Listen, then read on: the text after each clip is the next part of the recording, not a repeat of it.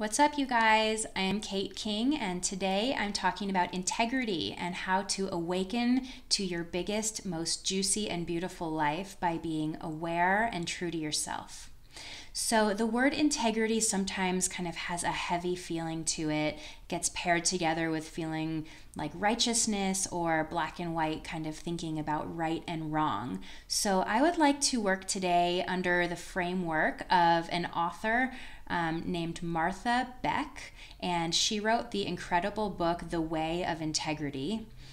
She also talked on various podcasts about her book, one of which is the Oprah Super Soul podcast, which I would highly recommend for you to just sort of dabble into Martha's work and see if it's something that calls to you. So she talks about integrity as something that is wholeness within your system, and sort of alignment and being in flow or in resonance with a feeling of freedom, a feeling of peace. So integrity, she talks about, like in an airplane, when the airplane's about to take off, you want your airplane to be in full integrity, meaning that all the pieces are working and everything is functioning as a whole. And so we operate that way as well. And so for us to be in integrity, it means that everything in our body needs to be resonant with the choices that we're making, with a feeling of yes or a feeling of no, rather than this sort of yes, no, maybe, I'm not sure, what am I supposed to do? I'm saying yes, but really I want to say no. Or I'm saying no, but I desperately want to say yes. So those are some examples of what it is like to be out of integrity with yourself. So in her book, Martha Beck talks about 6 ways of knowing that you are out of integrity. So one of them, the first one, is feeling of loss of purpose, feeling like your life is kind of meandering along and you just don't really know where you belong or what you're supposed to be doing. Things feel kind of meaningless. Number 2, to know that you're out of integrity with yourself, is bad moods, feeling grouchy, feeling irritable, snapping at people, not feeling like you can see the best in others and in yourself. Another third reason is addiction, reaching for things that are like vices or things that numb you or pull you away from the intensity or the dullness of your life. You may also notice physical health declines, whether it's getting sick frequently or just feeling lethargic and exhausted all the time.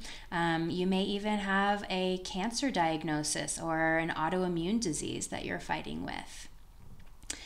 The 5th reason is persistent failure in relationships, feeling like the relationships that matter to you aren't getting what they need and you're not able to give what you need or get what you need from those relationships. And then lastly, the 6th indication that you're out of integrity with yourself is failure in your career and feeling like you're kind of flying under the radar, not feeling purposeful, not being successful at work, or noticing that you might be checking out, not giving your work your true heart or all your effort. So these are just kind of some easy little checklists to go through to ask yourself if you're feeling out of integrity with yourself. And so there is this concept that I learned from some of my teachers, Amy and Miyuki, who I've mentioned in a previous video. They were really important guides for me on my own journey. And they taught me the concept of true yes and true no. So true yes and true no are both living in high integrity within your body. So the way that you can tell if something is a true yes for you or a true no for you is that you have to get out of your headspace and feel somatically into your body. So this means calling to mind something, maybe there's a decision at hand that you're not totally sure about. So holding it in your mind and then listening to your body as well as your mind, noticing if your body is feeling tense when you're thinking about this, or if your body is feeling slightly nauseous, or if your temperature changes. That could be an indication that something is a no for you. And if you instead feel a lightness or an excitement or a warmth or a buoyancy in you, that could be an indication that something is a yes for you. So where we get out of alignment with ourselves is if we're sitting with the situation and we're wondering if we should do a yes or a no answer. If your body is giving you a no, but you override that no and you say yes anyway, that's an example of living out of integrity with your system. And on sort of the converse, if your body is giving you a yes and you're excited and you want something, but you don't feel like you deserve it or you don't know how to accept it, and so you say no, that's living out of integrity with your system. So listening for true yes and true no, and then acting in those ways is the best way to live in alignment and with integrity. So Martha also talks in her book about how you can always know it's the ocean because when you taste it, it tastes salty. So you can always know that it's integrity because when you feel it, it feels like freedom.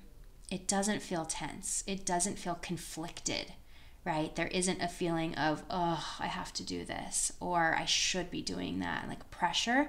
It feels like your choice has been made freely and you feel loose and open and sort of like willing. And so that is the way to live in true integrity.